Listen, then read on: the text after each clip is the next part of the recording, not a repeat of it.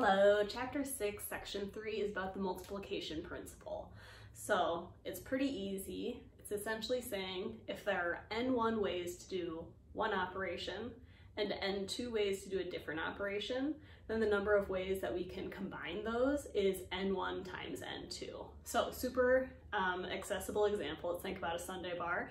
You can have chocolate ice cream or you can have vanilla ice cream. So you have two ice cream choices there. Then we get to the toppings and say that there are three choices and you can only choose one of them.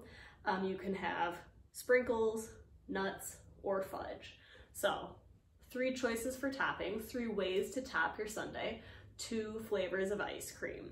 We can imagine we could do chocolate and then any one of these three flavors, or we could do vanilla and any one of these three toppings. So we can see that there are 6 ways that we could build a sundae at this sundae bar. And 3 times 2 is 6. So that's how the multiplication principle works.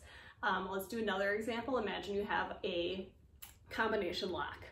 So like a bike lock where it has 4 slots and then you can choose numbers 1 through 9 for each one of those. Or actually, I think they're usually 0 through 9 for each one of the slots. So for the first slot, you can have any number 0 through 9. Second slot, you can have any number 0 through 9. Third and fourth, same thing.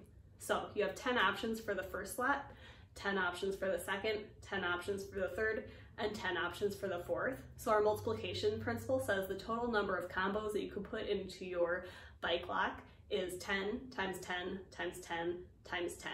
Or in other words, it's 10 to the 4 or 10,000 different options for bike locks. So if you forget your combo, or if you're trying to pick up your friend's bike and you're trying to figure out their combination, you probably don't want to go just by random chance. Otherwise, you'll have to go through maybe even 10,000 different combinations to figure out the combo for their particular bike lock.